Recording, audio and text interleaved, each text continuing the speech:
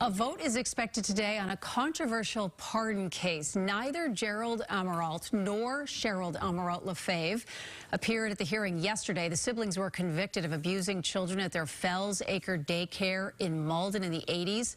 They served time. They were released. Gerald still wears an ankle bracelet, remains on the sex offender registry. Governor Baker sought pardons for them, saying questionable evidence was used in the case. The pardons need to be approved, though, by the governor's council. Gerald's wife spoke at the hearing yesterday. It's impossible for me to describe the intense pain our family has endured and the crushing disappointments we have had to come to grips with over the past 38 years. Gerald spent 18 years in prison. His sister served 8. Last week, demonstrators protested the pardons, the proposed pardons outside the State House. The original prosecutor in the case says he's worried the pardoning the siblings could cast doubt on other children who speak up about abuse.